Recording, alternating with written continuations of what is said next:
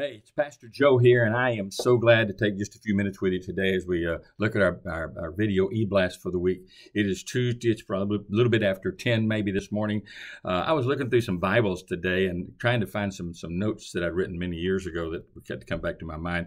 And I found one of my oldest Bibles that I have as far as ministry Bibles is this old Bible here. It has taken a beating. You can see even...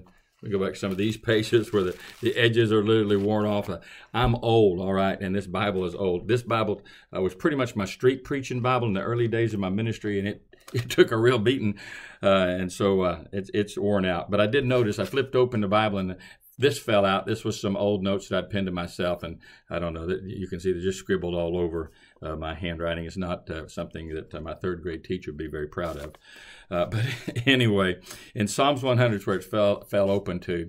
And it was just a psalm of praise and a psalm of thanksgiving. Many of you, perhaps if you walk with the Lord a long time, you know Psalms 100.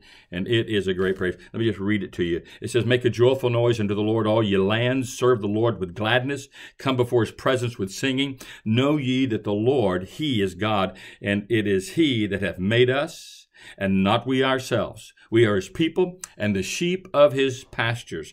Enter into his gates with thanksgiving and into his courts with praise, and be thankful unto him and bless his name. For the Lord is good. His mercy is everlasting, and his truth endures to all generations." And I wrote some notes outside the scribbles there. We just talked about several things of why should we give thanks to the Lord? One, because he's the Lord. Period. That's it. We've been preaching a sermon series about in the last days and talking about one of the some of the doctrine that filters into the church, and it's an apostate kind of teachings that focus on man and not upon God. And certainly that's where the culture is. It's all about us anymore. But this passage tells us we can give thanks to God, and we are not the focus of this. He is the focus of this, and we give him thanks. It shows a spirit of gratitude. The attitude of the apostate, the false teacher, the false preacher, the false believer, they never are thankful for anything. In fact, they usually complain about most everything. But the true believer has learned that his Father loves him and that he is good to all generations, and that he is worthy of our thanksgiving. It talks about his power. God made us, not we ourselves. Go back to Romans 1. What's the sign of all that God turning people over there? Is that they start thinking that they're their own creators. Well, welcome to Darwinianism, that particular philosophy of the day and age, which has won the educational system.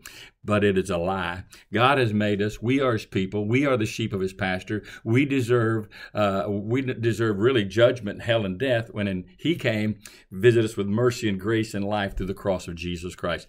Don't know what you're dealing with today. Don't know what you're facing, know what the struggles will be. We all have different issues that are on our heart, our mind, things that tend to weigh us down. They're burdens that we bear. Let's always remember that the Lord is sovereign and that he's still God. It's he that made us, not we ourselves. It's he that will carry us through the situations that we're facing. It's he that will give us what we need when we trust him and we turn the situations over to him. But we find out that in Thanksgiving, it leads to really, as in one of the notes I put down here, I talked about the power of God and the person of God and the pleasure that we derive. When our hearts are really focused on him, joy starts working in us. Pleasure starts coming forth. You see it in the context of the psalmist as he begins to praise the Lord and recognize the Lord and begins to realize that we are God's possession, all right? He made us, and we are thankful unto him, and we bless him. So do this today. Whatever's happening, whatever's going on with you today, let's move Jesus to the forefront. Let's begin to, well, the author A.W. Pink put it this way, practice his presence, which basically means acknowledge him. And this is a psalm of acknowledgement. I pray that you would acknowledge the Lord today in everything you're dealing with and everything. Just bring God into the middle of it all and trust him and give thanks to him and sing praises into his name. See what God will do. I think the situation might not change, but your heart will change. So I encourage you today to take some time to bring everything into the Lord's presence, but enter into his gates and his courts with thanksgiving and singing. Praise the Lord. God's got a lot going on in our midst, a lot going on in the culture. There's a debate tonight, the presidential debate just going on. But let's always bathe everything that we're dealing with in our lives in the presence of God, in prayer, trusting Him to be God in our situation. I love you. I look forward to seeing you Sunday. We're continuing with our message on In the Last Days. It's part 2. We're dealing with this part of this sermon series. It'll go about 6 weeks. This part of the sermon series is dealing with the prophecies concerning what will be happening in the church age in the last days. So God bless you. I look forward to seeing you this Sunday.